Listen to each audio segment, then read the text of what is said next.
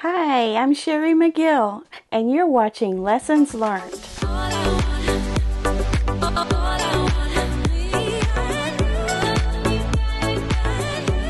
Hello everyone, welcome back to Finish It Friday.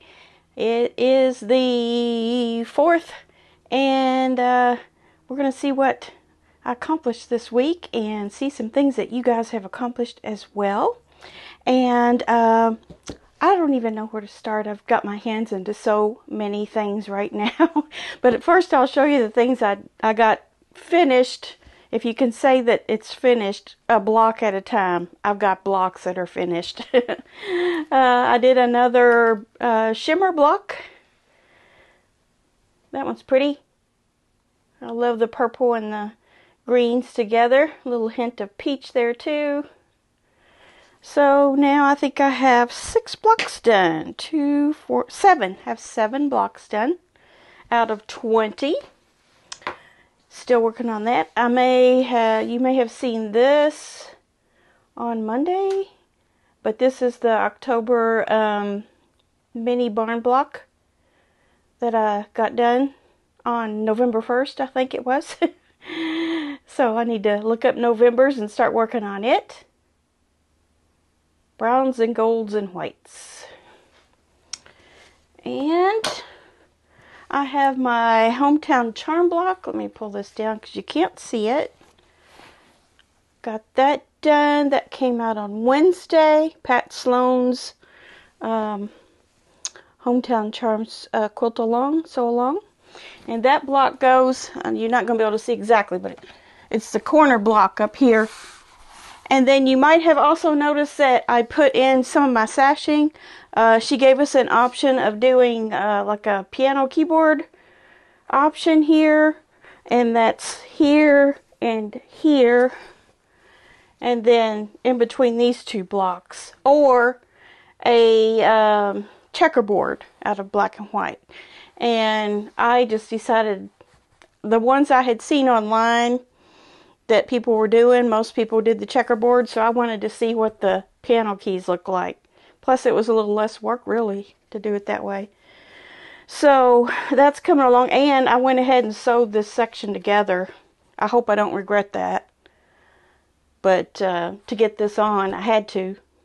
So hopefully I don't get a hankering to move one of these blocks around because they're sewn in now.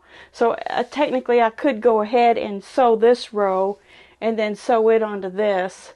However, I'm kind of having thoughts about maybe this block should go here. I'm not sure. And you know, there's 1, 2, there's 3 more blocks for the bottom.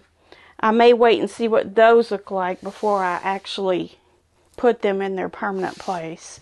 But that's looking better, isn't it? It's starting to come together. Okay, the commissioned piece, I don't have it quilted yet, but I have done all the design for it, all of the applique, all of the what do you call it? The stitching around it. The blanket stitch. It's not a blanket stitch. It's actually a zigzag, a close-knit zigzag. So I will get this together today. I would love for her to have it this weekend. So I'm hoping that I can get that done today. I think I can, because it's, you know, there's not much quilting on here to do. So there's that. That's kind of been a monkey on my back, and I need to get it off.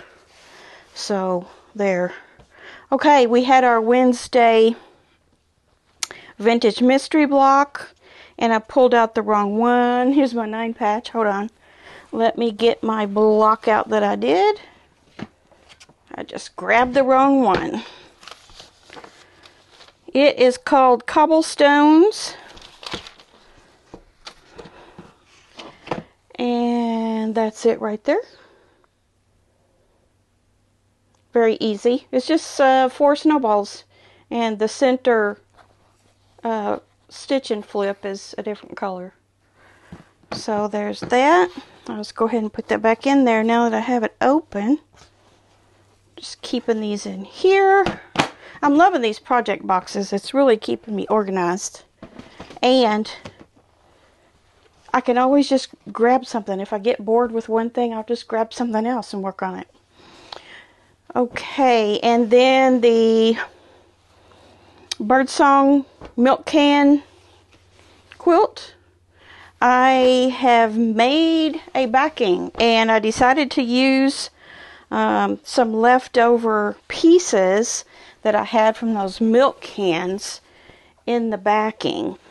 So that wound up being a little bit more work than I originally intended.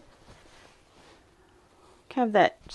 See these strips of those 10-inch squares, because I had a layer cake, right? It left like a 3-inch piece. So I just sewed all those together and stuck it in the middle of my backing. And then I was running low on this material, so I used some in the corner as well. Not all the corners. It's on this corner and then the opposite corner. I can't really show you that right now. Here it is down here. But it's a little eclectic, but it's a backing. And of course that wound up being a whole nother quilt project, which didn't allow me to get that basted yet. As a matter of fact, I just got that done. It's the last thing I've done. And then I mentioned also briefly on Monday that I'm involved in a Hexie program. A Hexie program? That sounds like some kind of illness, doesn't it? Yeah, I've got nearly 600 done. I have this many more, and I'll have 600 done. And I know that doesn't look like a whole lot, but they're packed in there tight. And I'll probably need double that to get the size that I need. I'm not sure. We'll just have to wait and see. So, nice little project to do while you're just sitting and watching TV or watching videos or whatever it is you do to relax and still have something in your hand to do. It's super easy. Super easy. All you do is you get these papers. They come in various sizes. Take about a 4-inch scrap and then I cut that down to about 1/4 or 3/8 all the way around. So I have my scissors here in my tray. I do that first, and then I take my glue pen and then just glue all the way around and turn those edges over. Of course, I glue each side first, turn it over, glue another side, turn it over, and then that turns into these. And I'll be putting those together here shortly. Shortly, as in all the rest of my projects, how fast I get them done. Not too fast. Oh, here's a little Tula pink that I threw in there. Most of my fabrics are K facet. Well, they all are, except for this one. I couldn't resist putting him in there. I've got a few of these, so they'll just be kind of randomly scattered in here and there. So that's been fun and relaxing to do. I've really enjoyed that process.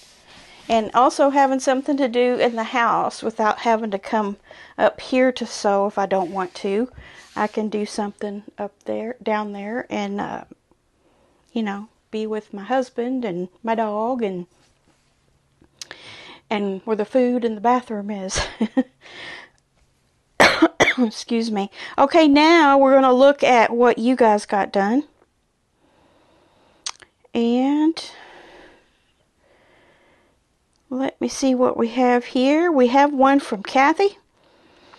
And this is something that she finished along with a pillow for her brother and sister-in-law who lost everything in Houston's Hurricane Harvey, including a quilt that she had made for them. And when she saw this fabric and pattern, she had to make this crumb cake quilt for them. Nice quilt. I love the color scheme. Kind of fallish looking, but kind of folky, folk art, kind of like too. And I love that crow up there in that one block.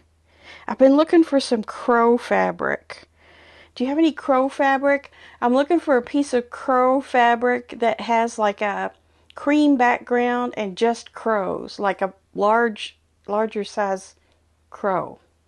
I can't find any anywhere. Okay, and then also Ginger. She's doing the Eldon quilt along with Edited Sitar from Laundry Basket Quilts, and these are very intricate blocks. She says this one will be a challenge and puts me out of my comfort zone with all the Y seams. She says her block is not perfect, but she knows where she needs to be more accurate. And let me tell you, Ginger, I zoomed in on your block and I don't see anything less than perfection there. Unless I'm blind. It looks pretty darn good. I wonder how many blocks they're doing like that. I wonder how long it takes to do a block like that. That's a lot of little tiny strips. Great job. Dolores sent us a baby blanket. Just a simple kind of a charm pack kind of baby blanket in pinks and blues and florals and yellow. And this is old-timey. It's kind of like that, I don't want to say 30s, but kind of like maybe 40s type of print there. I really like that. It's good. And that yellow that's in there kind of reminds me of the old-timey cheddar. You know, they used to call that color cheddar. Well, I guess they still do in some senses, but that's kind of an old-timey color to use in quilts. And Diane, she did a fall quilt. She did Adele in Autumn. You remember the one that I had hanging up here that was a table topper? This is the same fabric, Adele in Autumn, and she's done like a framed square with hers. And the outside border is from Moda Decorum. Very nice, very nice. I just love that charm pack that I used. I really liked it. I'd like to find some of that bigger scale floral too, some yardage. I haven't been able to find any. And then Dolly. Dolly has done a beautiful quilt here, and she's done some straight line stitching and some stars in her white blocks. And let me see what she said about this. It says this is a creamy white unbleached muslin with multicolor 9 patches. It finished around 48 inches square, and she gifted it to a homebound friend, just big enough for her lap. That's the one on the bottom here, I believe. Hold on, let me read the rest. Then this week I finished just a top using some of my mini orphan blocks. Okay, that's the bottom one. Several of which represent quilts that I have made or fabrics that a dear past friend shared with me. The hexagons with kitty cats from her were especially hard to fit in, but I persevered and am tickled to have it represent my bestie in Oklahoma who is no longer with us. So we see her quilt there with the 9 patches in multicolors with the, I believe those are pure white blocks. Oh, there's some hearts in there too. She did hearts, stars, and like a stitch in the ditch. And then the one for her friend that's just a top. The one with all the multi blocks in it. And you see the one with the kitty cats? She said that was hard to do, but it's so cute. Love it. Now see, that's what I'm going to be doing with my hexies, is I'm going to be putting them together like that. Beautiful. Love it. I could look at that all day. I might just do that. After we get done here, I might go back to that and look at each and every block. Yeah. Beautiful job, all of you that sent pictures this week. So today I'm going to get this commissioned thing done. I'm going to get it done today. I'm not going to do anything else till I get it done. I've said that before, but I really feel like I can. Yeah. And then once I get that done, I want to keep persevering on this and get that basted and start quilting it up. So that's what I'm going to do this weekend. What are you going to do? Hope you've got a project you can pull out and work on. Something you can finish up or get a good start on. If it's a big, overwhelming project, just set out to do one block. Just one block. And I guarantee you, you probably won't spend more than an hour on that one block if it's not something super, difficult. So try to do that and get some projects put together before long here. You'll have you a nice quilt for yourself or for a gift, and it bring you a lot of happiness. All right, so have a great weekend, and we'll see you on Monday for the quilt chat. Bye.